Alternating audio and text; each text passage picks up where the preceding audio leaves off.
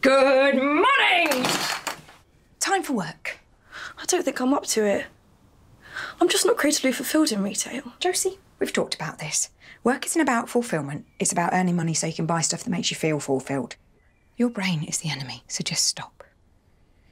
And can you try and smile a bit more when you're with us? Dev says he finds you a haunting presence, and I prefer if his libido wasn't dragged down by your face. There she is, ready for the big wide world. Have you farted? I can't do it in my room. Dev's in there.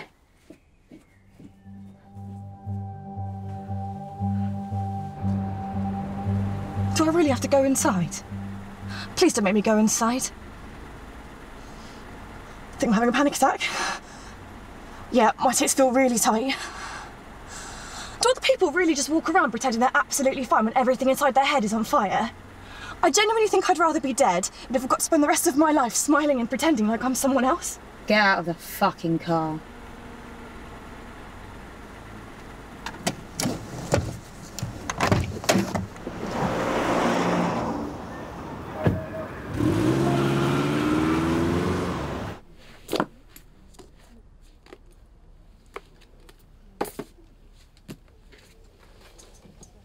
Aha! Found you! You've been off for ages. Where you been? Really shouldn't talk about it. Methinks the girl is troubled. I don't want to suck you into my vortex. Come on, I've made a hot chocky and everything. Talk to me. Okay, well, Mum's got this new boyfriend called Dev, right? And he's really nice, and I really thought we were getting on. But then basically, Mum came in this morning and told me that my face was actually preventing him from being able to get an erection, which is an issue because he's got a massive house. I think the problem was that I walked in on him fingering her in the kitchen bent over the toaster. But I didn't mean to make him uncomfortable. I just wanted to talk to him. And how did it go?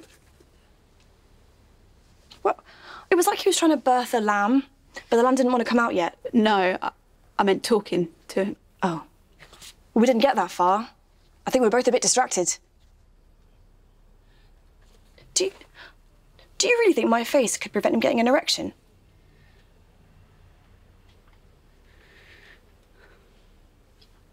I don't know. Oh, this is actually cold. I'm just gonna go reheat.